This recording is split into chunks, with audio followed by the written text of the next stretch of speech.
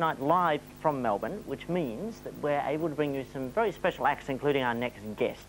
See, the idea of putting sport and comedy together isn't new. Collingwood have been doing it for nearly 100 years now. And true students of the field of sport and comedy will know that the undisputed stayers are the ABC Radio's Could Have Been champions. Since 1981, they've been making Australians laugh at sport. I mean, really laugh, belly laughs, like the one we all gave out when Ian Botham was out for a duck in the World Cup final. Every Sunday evening, over 250,000 listeners tune into the Could Have Beens to sample their many delights, chief amongst which is our next guest, the singing Could Have Been, the minstrel of Australian sport, Greg Champion.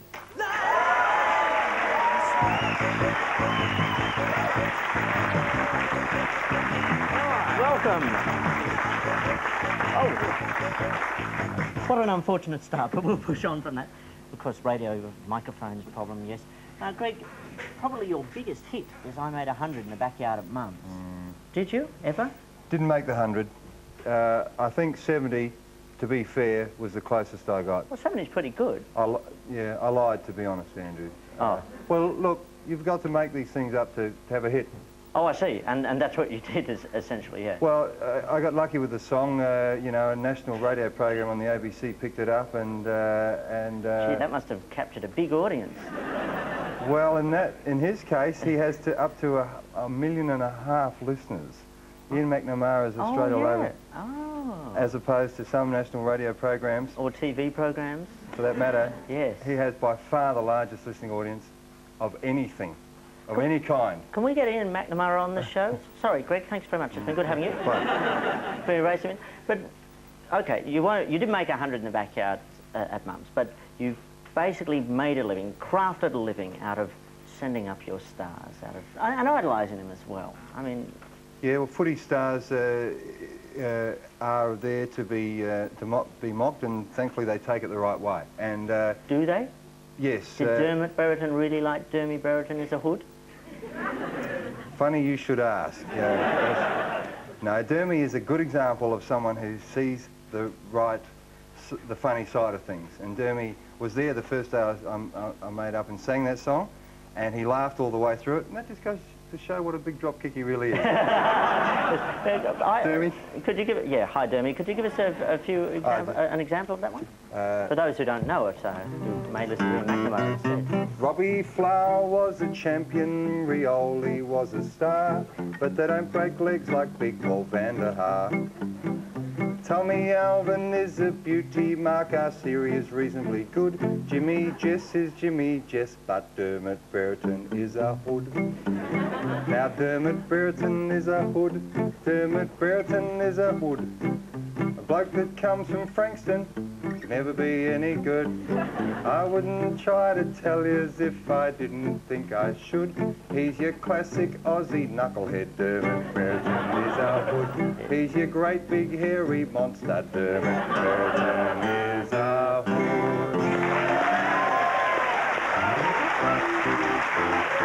Oh, some booing there. We have... I must say, Andrew, yes, about that song, we did it once for the Good Friday appeal for Channel, the Square Root of 49 TV network. Those greedy bastards, yes. And Dermy was contrived to chase me around the studios, yes, and he did say to me before the program, do you think you could just change that line about the classic Aussie knucklehead?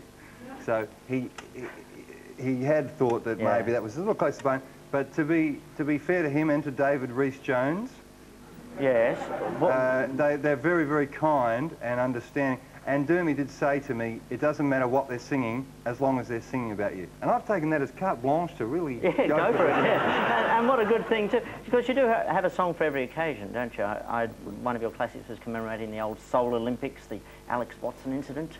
Is that a cue to... No, actually, I was actually... No, please, go right ahead. God, you try and be smooth, try and be professional, the guy just dumps all over you. Time's up. Olympic Games.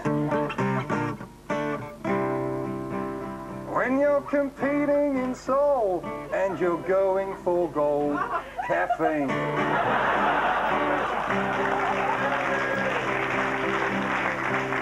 You've got the fencing today, break out the Nescafe. When you're chasing your dreams, you need those 43 beams. Yeah. And I'd just like to point out any resemblance to tunes Living or Dead is purely coincidental, yes. Yes.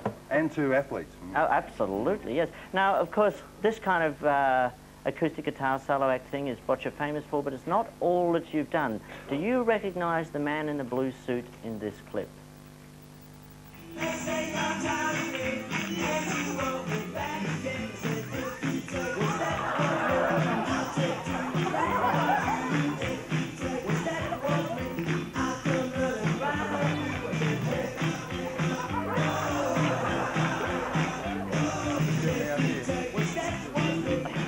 Isn't that the terrible thing about your past? It just doesn't go away.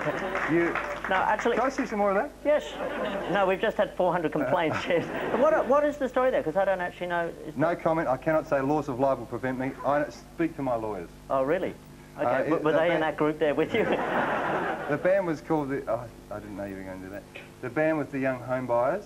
Yeah. We were around in 1982. Yeah. We had a... We had an album... Well, he's choking up now. We had an album that, as we say in the business, stiffed. And it made about number 48 and sunk without a trace. Yeah, yeah. Young Home Buyers was a cry from the wilderness by a lost and lonely bunch of young avant-garde thinkers. Yes, well, no, it looked great. Actually, one thing, you've had several groups, haven't you, with great names. You had the Young Home Buyers, the Fabulaires. What's your group called? The Maniac Rockers from Hell. Yes. The Flying Show Bags. The free-range yodelers, the huge sense of guilt, the eternal struggle between the forces of good and evil. Yes. I think they're fairly sensible names. Yeah, they are, really, yeah. Any names you've ever rejected on the grounds that they're not silly enough? Oh, absolutely not. The Important Brothers is the current band, and no, we just like to keep it stupid. Yes. And look, country and western, strangely enough, this man is a man of many talents, is actually your true love, isn't it? No, country and western is a... I'm giving up on this interview, Kate. I was going to be incisive here. No, country, we call it country, Andrew. Now, do we? You ought not to say country and western in Australia. Country and western's an American concept, and now if Willow heard you there, you know, if Willow was watching... Oh, John Williams. Yeah, I knew that. Willow to his mate. Yeah. He would cringe because... Did he do Old Man Emu? Yes, but he'd prefer you forgot that. Yes. That's country, that's Australian country, yeah. Yeah, there's been about 12 albums since then. Yeah, but that's the one he's remembered. Oh, no, True Blue and... Who can forget Rip, Trip, Blip, Wood Chip? Yeah, you can, apparently. What I'm... it's called country. Yeah. And I am involved in the country music industry in Australia. I understand that, and I've actually had to pick up my notepad here because I can't remember... These are the titles of some of your songs. Old Station Wagon with the lights on out the front, Full Time in the Football Stadium of Our Hearts, and I've Been to Wangaratta and That's Far Enough for Me. Now, is it a law in country music that you have to have a title of 10 words or more? Is this... I'll be honest with you, I seem to work from long song titles. Long phrases seem to capture the imagination, and I Made 100 in the Backyard at Mum's is a good early example, and long phrases seem to get me going. And so I guess there are other examples. He Ain't Pretty, He's James Manson. Kim Hughes has got the blues. Yasser Arafat has a funny hat. I'm going to fax you and tell you that I love you. Now, hang on. Is this an answer or is this the title of another song? These are other songs. Oh, I see, right. I thought that might have been all one big title. And there's one other song that made up for... it was a love song for... No, it was a gospel song for the yuppie crowd called When the Lord Closes the Door, He Opens the Sunroof. That's very beautiful. Well, the song you're going to sing for us right now has a much shorter title. Greg, if you'd like to take your minstrel position. Ladies and gentlemen, please settle back in your lounge rooms for Greg Champion from the Could Have Been Champions with his hit, Red Hot Go. Okay, folks, you know what to do, Al? We were playing footy for the Could Have Beens in our annual match against Tullamarine. We were getting flogged, things are pretty crook. Now, don't let me down now. When someone yelled out, take a good hard look, what do? Well, we TTC, turn the corner, at RHG, red hot go! Yeah, we OTFG, open the floodgates, we got B-I-T, back in town. Yeah, we had L-O-G, lifted our game, took a good hard look at ourselves. The coach came out, O-U-T, said you J-G, Just go! he made a B-S, Big said statement! it's a W-N-B-G, Hold you ball game! L-D-B, Looking down the barrel! take a G-H-L-A-Y, yeah, we T-T-C, Turn the corner! had a R-H-G, Red hot go! yeah, we O-T-F-G, open the floodgates, we got B-I-T, Back in town! yeah, we L-O-G, lifted our game, took a good hard look at ourselves. My game had been bad, B-A-D, in fact it had an A-S, absolute shocker. The coach pulled me out, O-U-T, he said I had an A-P, attitude problem, you T-Y-B, dropped your bun, we'll take a G-H-L-A-Y. So we T-T-C, turn the corner, had a R-H-G, red hot go, yeah, we T-C-A-P, through the cat amongst the pigeons. Through the cat amongst the pigeon. We got B-I-T, Back in town! yeah, we S-T-D, spat the dummy. And took a good hard look at ourselves. The coach turned to me, M-E, he said, I don't want an N-N. I don't want a P-T-F.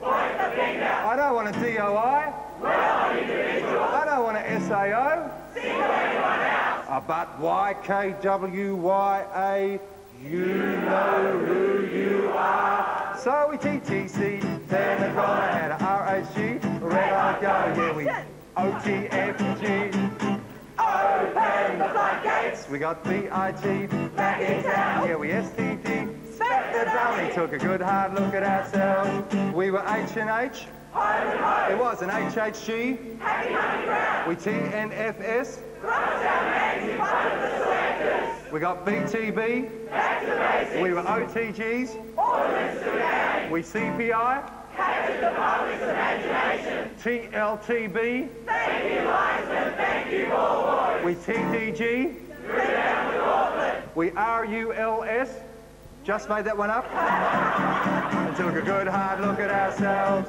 We gave it E-P-C, Every box was there! the H-C-B-T, Had to be there! we had an R-H-G, Red hot go! and took a good hard look at ourselves.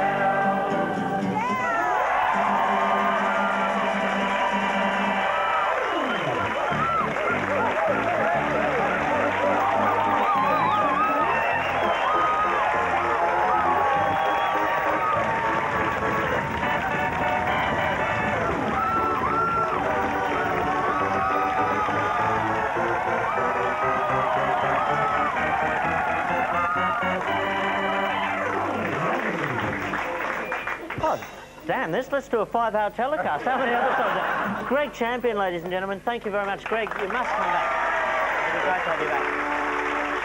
In fact, hopefully later in the year we'll have the whole Could Have Beens going on. But in the meantime, it's over to the Jack Newton Memorial Eyeball with engraving, as recommended by Ian Stanley. Karen Ty with the sports.